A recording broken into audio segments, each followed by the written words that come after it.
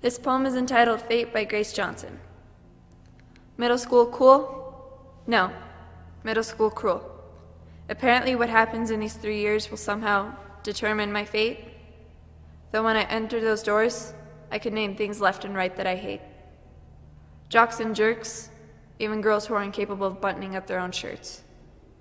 Though sometimes I do wonder what's held in my fate, I won't be finding out anything soon at this rate. Modern artiste, sports athlete, I don't know. I just hope I'll be able to stand proud and tall on my own 2 feet. My favorite dream is to be the creator of my own MLS, a major softball league.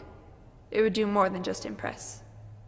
It may sound completely unrealistic, but it would make my fate anything but basic. Some people are changed by being chained up by rules and restrictions, but some birds just aren't meant to be caged.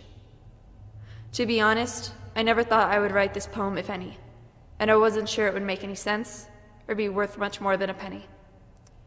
I'm not going to lie, my performance has come to an end, and I'm not the best at saying goodbye.